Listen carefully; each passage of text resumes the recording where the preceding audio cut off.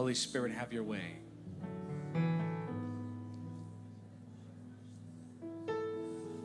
I pray tonight, Holy Spirit, that you would begin to touch your people and use your word to shape us. We thank you for your presence that's here with us now. In the name of Jesus. Just a moment, just wait with hands lifted, eyes closed.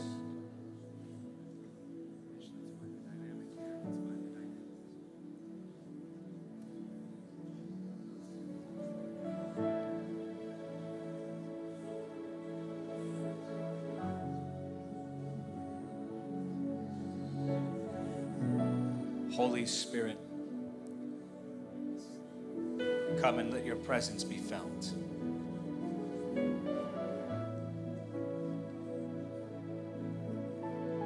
Demonstrate your power tonight. We thank you and we bless you. Can you just say this? I want you to lift your hands and say, welcome, Holy Spirit. In Jesus' name. Well, I want to minister a word tonight, and we'll get you guys going in just a moment. Can we get a chair for Stephen, please? Just so he can be here, right here with Ishmael. And how many appreciate the worship ministry of Mr. Stephen Moctezuma? Always a pleasure, my brother. And Ishmael, good to see you. I haven't seen you the whole trip. It's good to see you, my friend. I want to just settle in. I'm going to get into the word tonight. Then I want to minister as the Holy Spirit leads. What I love about ministering with the Holy Spirit is that you never know where the service will end up. You can preach the word as he instructed you, and when you obey the Holy Spirit, you step into the power of the Holy Spirit. And I truly believe that tonight there will be demonstrations of the Holy Spirit's power. And I pray that he would mark your lives tonight. I pray that he would shape your heart, shape your character, shape your nature with the word. So I want to talk to you this evening about ascending the mountain of glory, going to higher places in the presence of the Holy Spirit, higher places in your walk with God. Now, we understand that everything that God is resides in us. We understand that all that God offers has been given to us by the Holy Spirit. We understand that we don't need more of the Holy Spirit, but rather we should learn to surrender more of ourselves to him. So when I talk about ascending to higher places in the Spirit, I'm not just talking about receiving more of God, because that's not possible. You can't receive more than all of him. I'm not talking about receiving more power. That's not possible. You can't receive more than all of the power of God which resides in you. Luke 1:35 refers to the power of the Holy Spirit as the power of the Most High, meaning it is the power of God that comes upon a life when the Holy Spirit comes to dwell. And we know that according to Romans chapter 8, verse 9, that those who are born again have the Holy Spirit. The moment you are saved, you have the Holy Spirit. The moment you give your life to him, he's yours. You belong to him. It's a covenant. He comes to dwell in you in fullness, in the fullness of his power, in the fullness of his grace. Everything you need to pray, everything you need to understand the word, everything you need to worship. John 4:24, they worship in spirit and truth. Everything you need to evangelize boldly. Everything you need to drive out demons. Everything you need to heal the sick. Everything you need to preach the gospel. Everything you need to have confidence in your salvation. Everything you need to receive instruction from the Lord. Everything you need to understand the word. All of it is in you the moment you gave your heart to Jesus. The moment you received this free gift of salvation. So I'm not talking about a tedious, burdensome religious approach to trying to find these higher places. I'm talking about greater levels of surrender. I'm talking about allowing that which is in you to become manifested around you. I'm talking about releasing that which God has deposited in you already. Now, I know that the enemy can lie to us. I know that the enemy can try to persuade you that perhaps you were the exception to God's grace, that you were the exception to the receiving of the Holy Spirit at salvation. The enemy will try to throw in your face your past mistakes, your flaws, the character traits that aren't quite polished yet. And if we're not careful, we can become convinced that we're lacking. We can become convinced that we are without.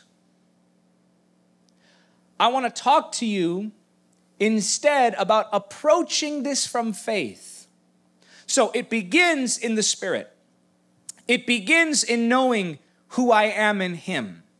It begins in being firmly planted in my relationship with Christ through the Holy Spirit by faith and by grace. So when I talk of ascending that mountain, I'm talking about the fact that your nature begins to disappear and God's nature begins to shine. Scripture declares Enoch walked with God and he was not, for God took him. I told the Lord, Lord, I want to be a was not too. He simply was not. He ceased to be. I'm talking about a fellowship, a union, in which your presence and His presence become indistinguishable from one another. I'm talking about the ripping away of self, and it is a tearing. A shedding of the old mindsets. A shedding of the old self. A shedding of your former ways. The higher up the mountain you go, the less of you that goes with you. I'm talking about a death to self. I'm talking about truly being alive in Christ. No longer I live, the Scripture declares, but Christ lives in me. This means that where I step my foot, the Christ steps his foot. This means that when I go to lay my hand, the Christ in me goes to lay his hand as well. My hands become extensions of His. I become an expression of God's divine presence in the earth when I begin to allow Him to strip away. So I want to look at Exodus chapter 24. Before I go on reading, I do want to reiterate again that when I talk about this, I'm not talking about receiving more. I'm not talking about coming to this from the place of frustration, because the reality is that when you come to the place of frustration, frustration is a great initiator, a terrible sustainer. Frustration will move you to come into an encounter. But if you're constantly living in frustration, my question to you is, why are you lacking?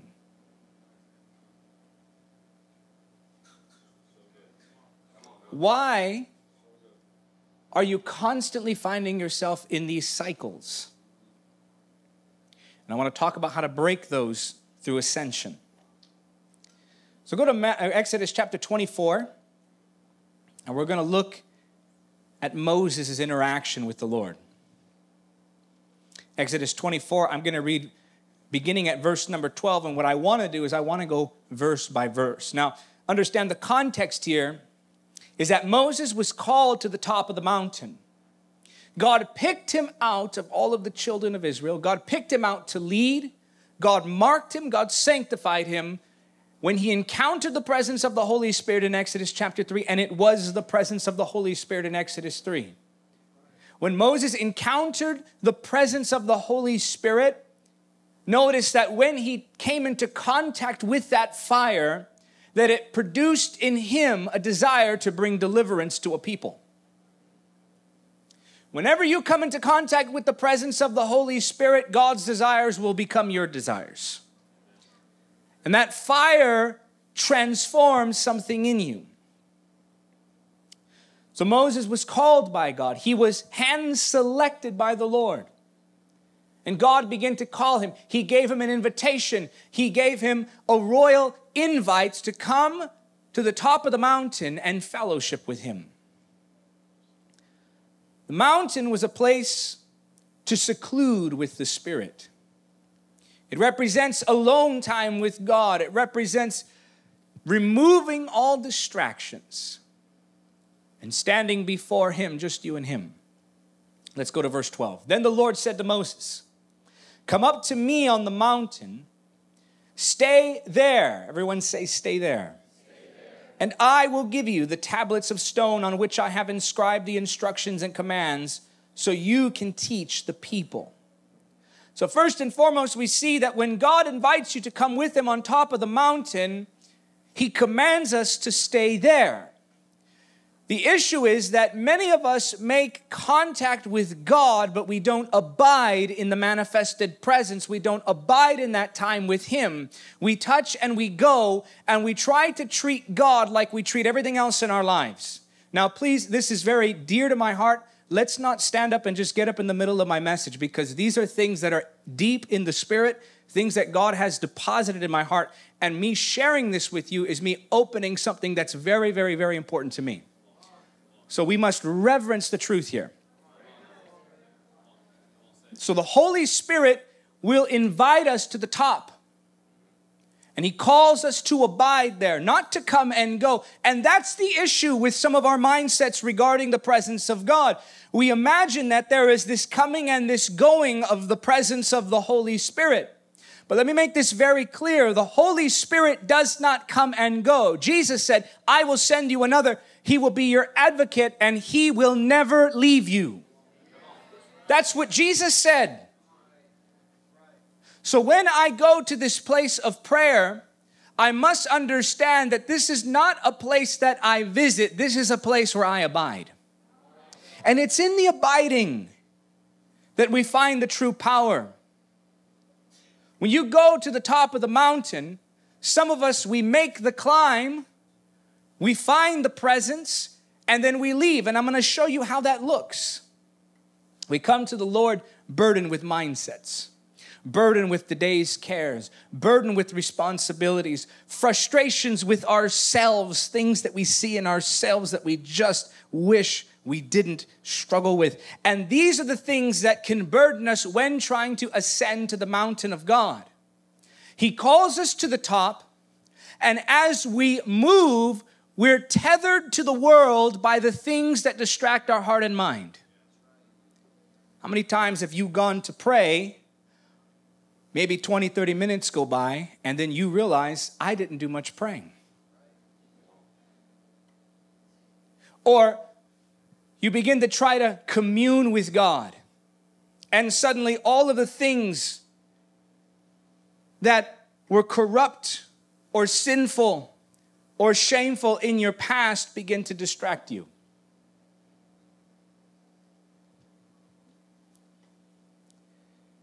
Go to Philippians 4, 6 through 7. I want to show you something.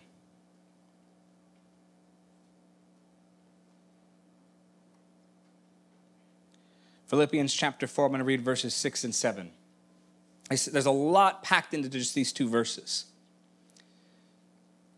Philippians 4, 6 and 7 says, "Don't worry about anything. Instead, pray about everything. Tell God what you need and thank him for all he has done. Then you will experience God's peace, which exceeds anything we can understand. His peace will guard your hearts and minds as you live in Christ Jesus." Now, first and foremost, I want you to notice that the scripture says, don't worry about anything. Instead, pray about everything. Do you realize that worry is simply the flesh's powerless counterfeit for prayer? Worry is how your flesh prays. And we worry because we think we're in control. You know what worry is like? It's like me when I'm riding in someone's car as the passenger, and they're not braking fast enough for me, and I start pressing my foot onto the floor, even though there's no brake there. That's what we're doing when we're worrying. We're pressing on an imaginary brake that we don't have. We're tensing because we think that somehow we're going to solve it. And we imagine that by obsessing about it long enough and hard enough that we're somehow going to solve it. Worry is a useless attempt at control. Worry is your flesh's counterfeit for prayer. So what does the Bible say? Say, don't worry about anything. Now, this is easier said than done, like many of the things that we read in Scripture. But the Scripture is quite literally telling us not to worry about anything. Now, I don't know if I'm quite there yet. I was sitting with the man of God who told me a story about how he was in a plane crash. Or so they thought. They thought the plane was going down. There was some issues with the instruments. And they woke this man up. They said, you have to wake up. You have to wake up. We're having trouble with the plane. He wakes up frustrated with them. He said, why did you wake me up? Jesus slept through the storm. I'm going to sleep through this.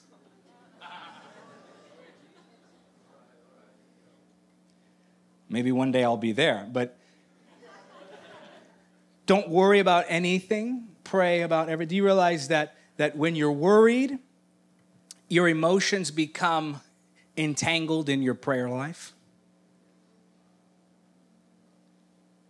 Worry chokes out the faith from your prayers. So what does the Bible say? Instead, pray about everything. Now watch this. Tell God what you need and thank Him for all He has done. Then. When? Then. So this is a sequence of events. Stop worrying. Start praying.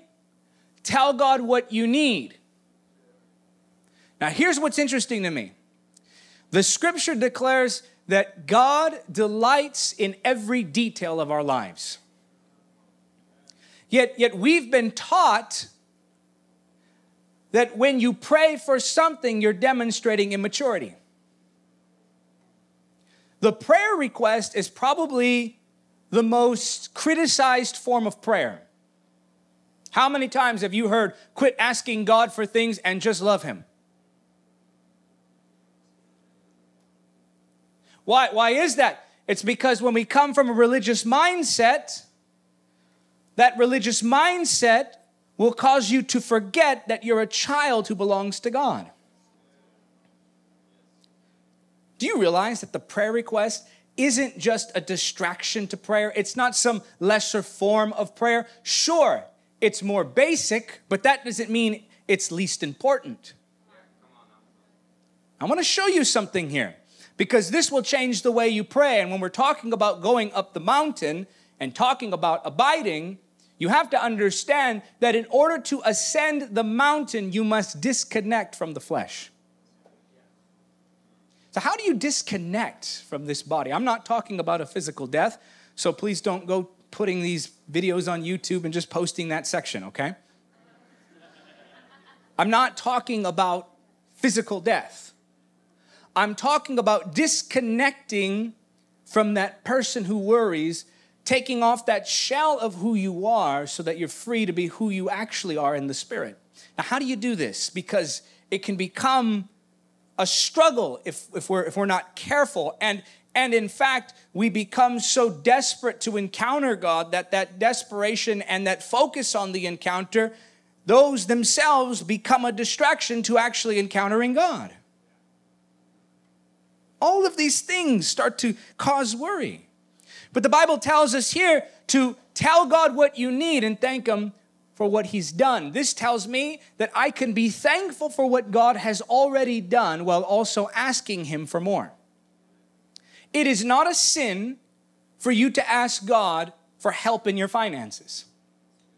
It is not a sin for you to ask God for help with your school or your academic pursuits.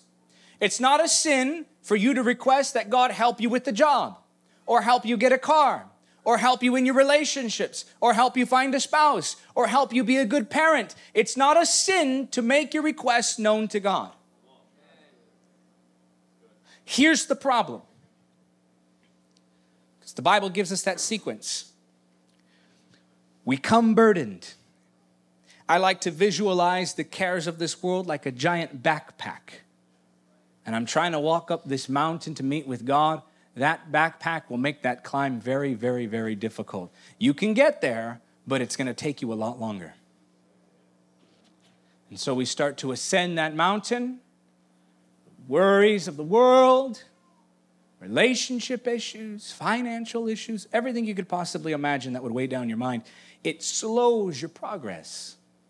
Now, when I make a prayer request, I'm taking off the backpack and handing it to God. The prayer request is the removing of the cares of the world and placing them on His shoulders. Prayer request is powerful. Here's the issue. We're filled with chaos. We're filled with worry. I need this, I need that. And God wants to meet those needs. We come to Him, we say, Lord, I give these burdens to you. Then what happens, the scripture says, after you make your prayer request, then, it says, thank Him for all He has done, ask Him for what you need, and after you do that, then you will experience God's peace. So now I give Him my worry, I give Him my responsibilities, I give Him all of those things that are on my mind, and when I hand those to Him, then He exchanges those things with His peace. Here's the problem. We make the exchange, take my burdens, God, I'll take your peace. We go, oh, what a great prayer session. Thank you, Lord.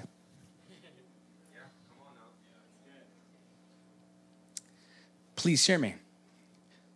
Peace is not the conclusion of prayer, it's the beginning. You see, when you receive peace, it's because you took the backpack off. You're starting your climb. You take it off, you give Him your peace, or you give Him your burdens, He gives you His peace. The peace is not just to make you feel good. The peace was given to you not just to have you stop worrying. The peace was given to you so that your climb up the mountain is easier. Some of us forget to take the backpack off when we pray. God, can you hear me? God, are you there? God, are you angry with me? Imagining that God is folding His arms, looking down at us when we approach the prayer room. Where were you all this week? The scripture says that 1,000 years is like a day to Him. I don't even want to know what one day is like to Him. Time's irrelevant. He's not standing there scowling at you, putting up with you. We imagine that God is just putting up with us. Some of us imagine like He's just right there, just right about there, ready to cut the ties of our salvation. And then one more mistake and He's done. No. He's much more patient than we are sinful. He's much more forgiving than we are stubborn. And so he sees you and He welcomes you. And He wants you to, we think this, oh Lord, I haven't seen you in days. I don't even want to ask you for anything. So what do? We take religion's approach and we punish ourselves by keeping our backpack. And oh Lord, I'm trying to find you up this mountain. And we think that God's pleased with it when He's just saying, hurry up, put that down and get up here. So when I enter that peace, what does the scripture say? It says, tell God what you need. Thank Him for what He's done. There's the prayer request, and then there's faith. Lord, here's what I need. Thank you, Lord, because I know you're going to do it. Now let's climb this mountain. When your mind is free from distraction, when you're filled with His peace, prayer is not a tedious, difficult task. When you're filled with His peace, prayer is a flow. This is why some of us have trouble praying. Because we imagine that when we go to pray, we're going to have to work for the connection. We imagine I'll have to make up for all this lost time. And what we're doing is we're taking a religious mindset on. and approaching to prayer.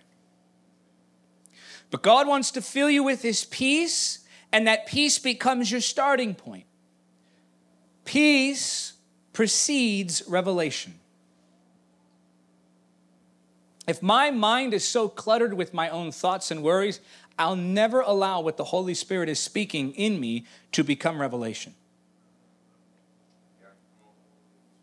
The scripture says, thou wilt keep him in perfect peace, whose mind is stayed on thee. Verse 13, so Moses and his assistant Joshua set out, and Moses climbed up the mountain of God. I want to point out to you, in fact, that Moses did climb. Now, we imagine that prayer is just God doing what he does. And while God is the one who initiates prayer, God is the one who gives you the power to pray, and God is the one who invites you in the first place, you must do the praying. Can't tell you how many times people have asked me, Brother David, how do I start a prayer life? I tell them, just start. The only way to begin praying is to begin. You see, the Holy Spirit will give you the desire. It's your part to enact the discipline. The Holy Spirit will give you the desire. It's your part to enact the discipline. He gives you spiritual desires. And by the way, if you desire to pray, it was the Holy Spirit who gave you that desire in the first place. Therefore, the desire to pray is itself an invitation to prayer. So when he gives me that desire, it means I'm being called. When I want to pray, it means I'm being called. When I feel that sense to seek his face, it means he's calling me, because otherwise you would not have that desire. So stop listening to the enemy who will tell you that God doesn't want to talk to you, or that you shouldn't pray, or that your past disqualifies you from becoming a person of prayer. If there is even the smallest desire to pray and climb the mountain of God, it means the Holy Spirit himself put it there.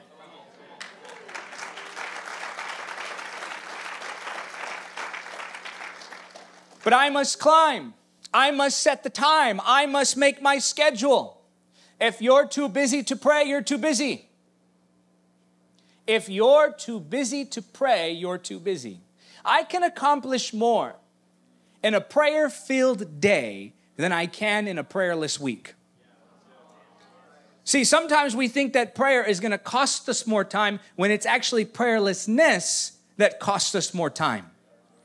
Because then we go and we start making decisions without the guidance of the Holy Spirit, and we have the tendency to mess things up. Don't tell me you don't have time for prayer when you're caught up on the latest Netflix series. Don't tell me you don't have time for prayer when you took the latest BuzzFeed quiz on what type of bread you are.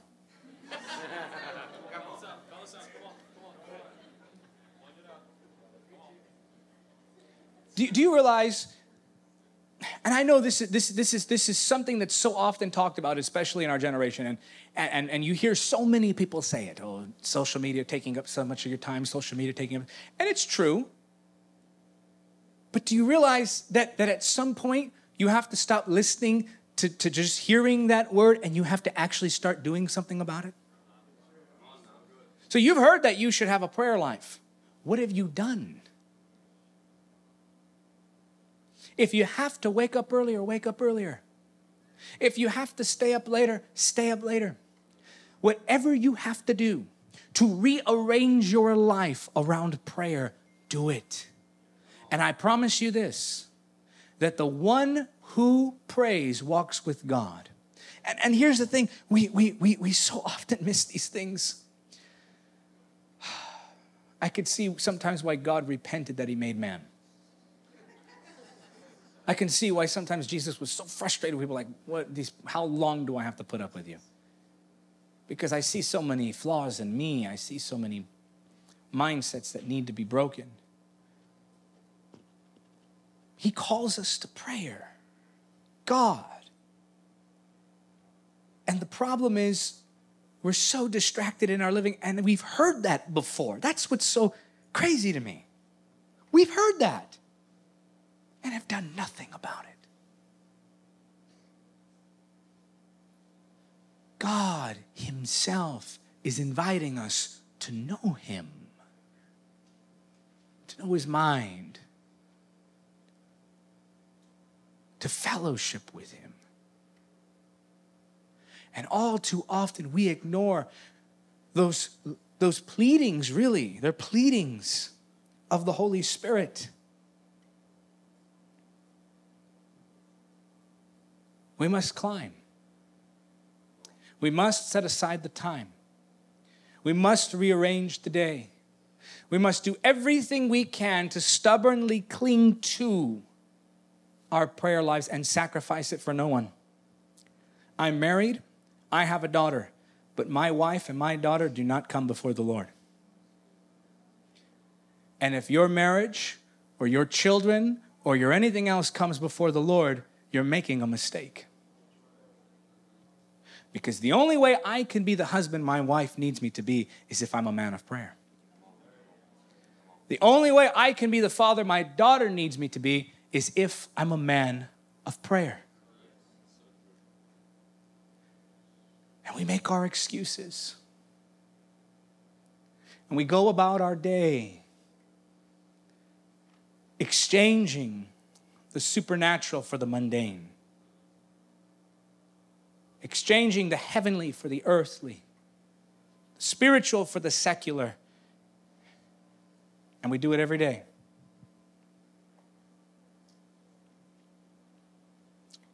But God is looking for people who are faithful to prayer. Verse 14, Moses told the elders, stay here and wait for us until we come back. Aaron and Hur are here with you. If anyone has a dispute while I am gone, consult with them. I really sense strongly this word is for someone. When you go to higher places, not everyone can go with you.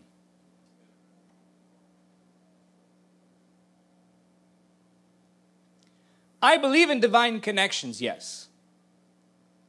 But I think, more importantly, God will often give us divine disconnections.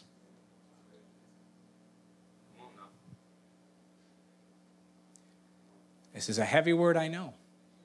I know it's heavy because the Holy Spirit is making it heavy.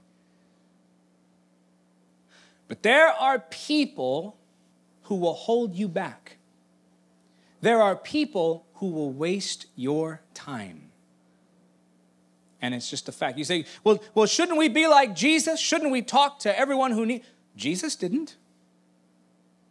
You think Jesus talked to everyone who wanted to talk to him?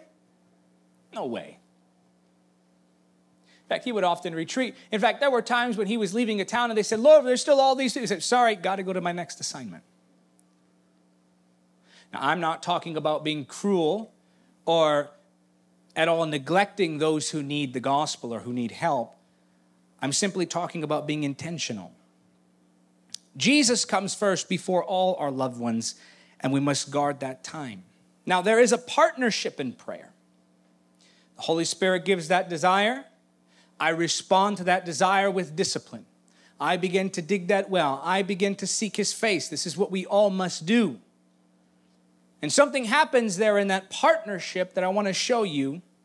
And it's found in verse 15. Tell me if you can see it, the partnership between God and man. Then Moses climbed up the mountain, and the cloud covered it. I can only do the natural. And sometimes in doing the natural, it can feel exhausting. But I want you to understand that whether you feel it or not, prayer is doing something. Please hear me when I say this. It is impossible to accomplish nothing in prayer. For every moment you are praying, you are changing.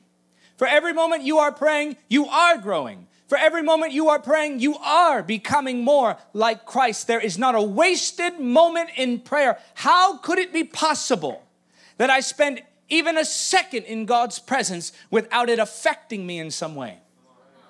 I think we become frustrated in this area. And I can't tell you how many times I've talked to people who said, I can't overcome this sin, or I can't change this thing about my character, or I'm struggling in this area. And I tell them, you need to seek the face of God. You must get into the place of prayer. And they go back and forth and back and forth. And though their prayer life is inconsistent, they expect their spiritual strength to remain consistent. Their prayer life is inconsistent, yet they expect their spiritual strength to remain consistent. How is that possible?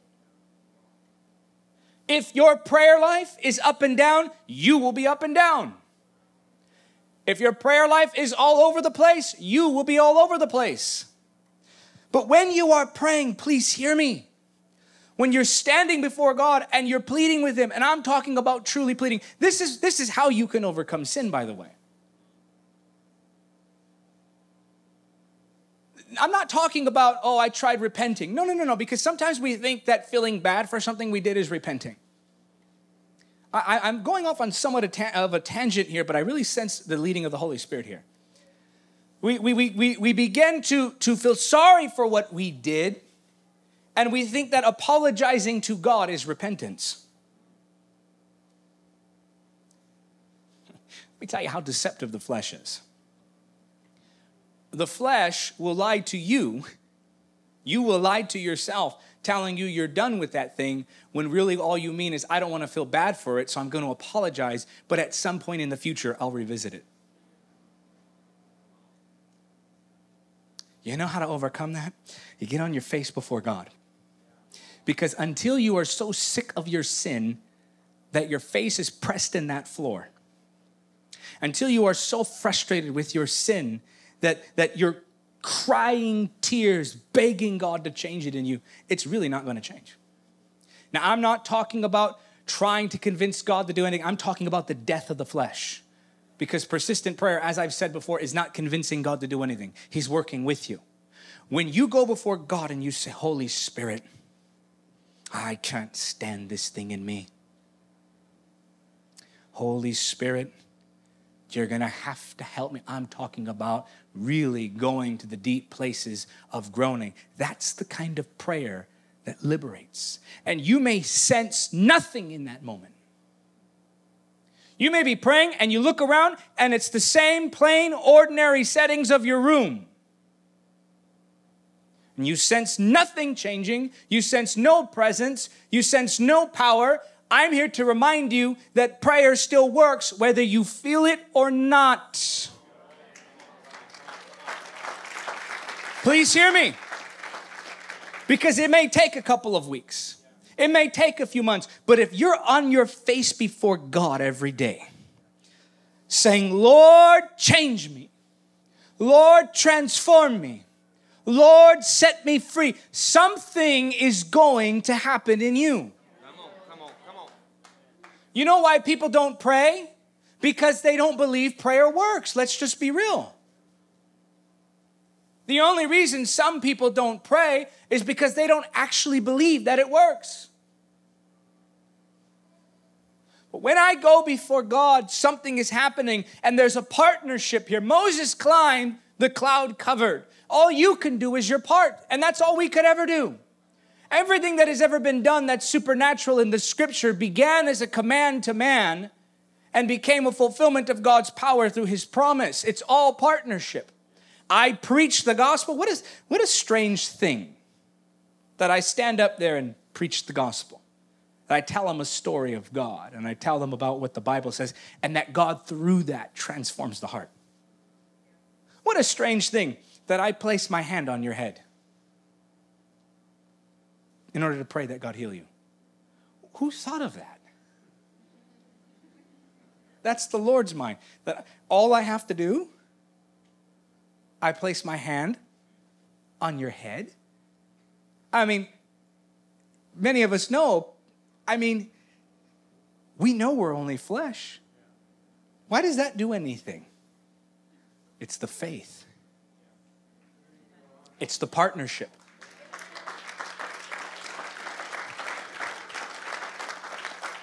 We stand here, they play some music.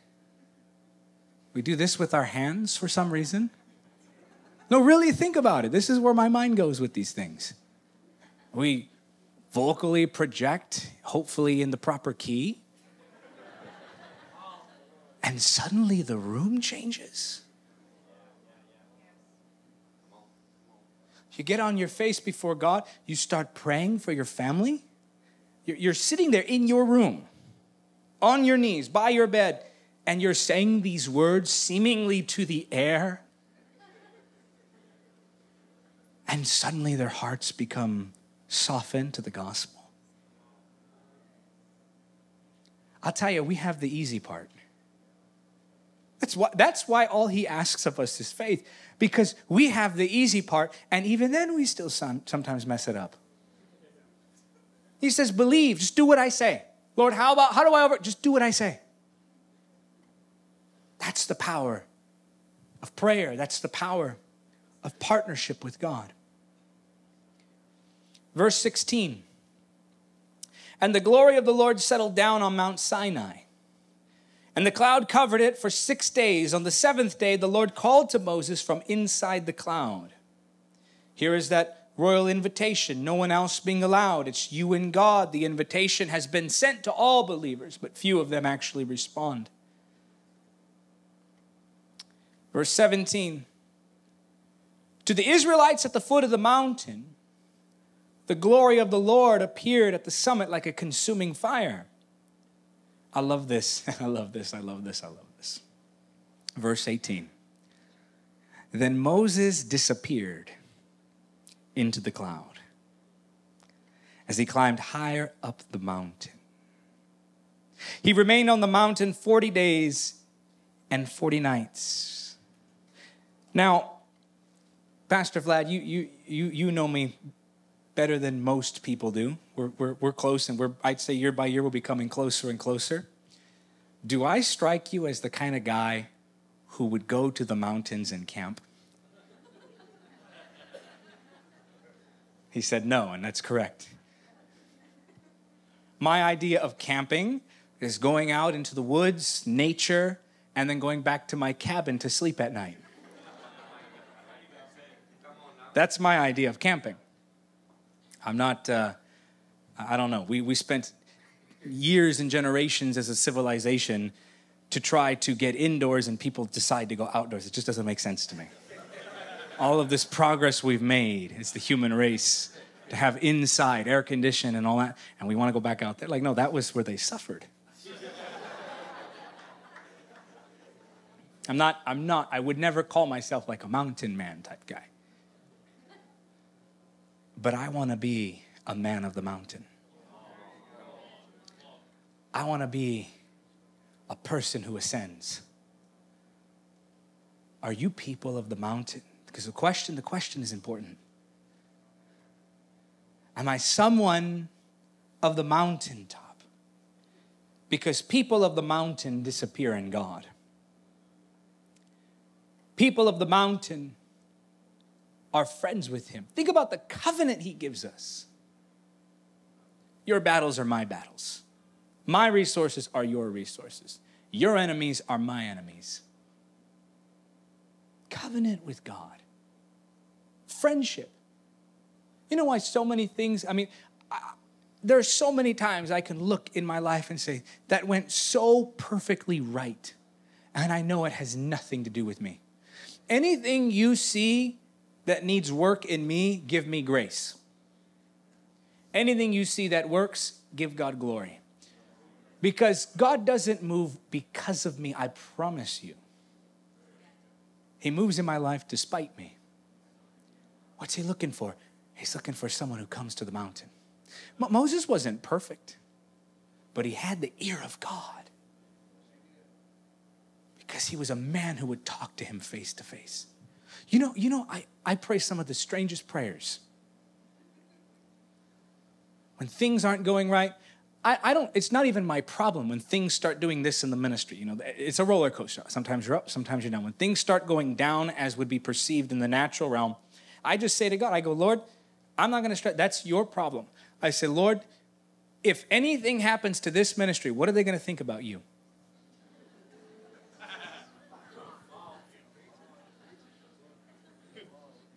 You say, that's bold. He's my friend.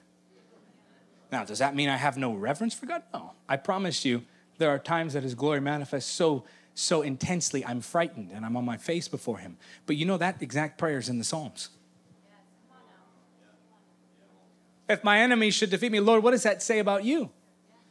It's not a disrespectful saying to God. What it is, it's saying, God, this is on you. You know why I can say that? Because I'm a friend of God. He's my friend. No, really think about that, what that means. People come against me all the time. You should go look up some of these wonderful videos they make on me. I talk with my hands, and every now and then I make a triangle with my hands, and suddenly I'm in the Illuminati. I'm serious. I do this, and they go, oh. They think like the devil owns triangles or something. And I'm serious. People come against me. I say, Lord, bless them. You do your will in their life. That's what blessing means. May the will of God be done. Just, Lord, I'm leaving that to you. Sometimes the team will come to me, Diga, here's an issue we're dealing with. This is a problem. I say, okay. And I just leave it to God. I would, if it wasn't for the Lord, you may look at this ministry and say, oh, wow, God uses it and God anoints that ministry. Can I just be real with you? If it wasn't for the presence of the Holy Spirit, me personally, I'd be a million broken pieces on the floor. The reason God uses me is because I gave him my weakness. I had nothing but weakness. Nothing but weakness. Pastor Vlad, I've heard you talk about this. Some of those things, those insecurities. It really is. I give you my nothing. But I'm a friend of God. I'm a person who climbs that mountain. Why do things seem for some people to just be the right thing at the right time under the right... They're people of the mountain.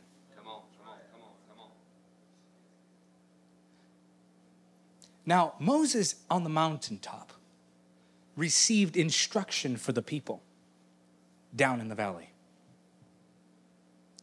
When you're a person of the mountain, God assigns you to help the people in the valley. If you don't go to the mountaintop, what will you have to say to the people in the valley?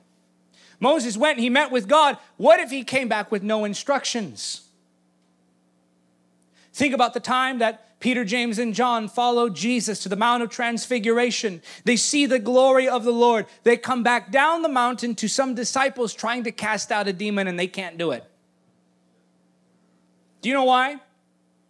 Because only those who spend time on the mountain can cast out demons in the valley.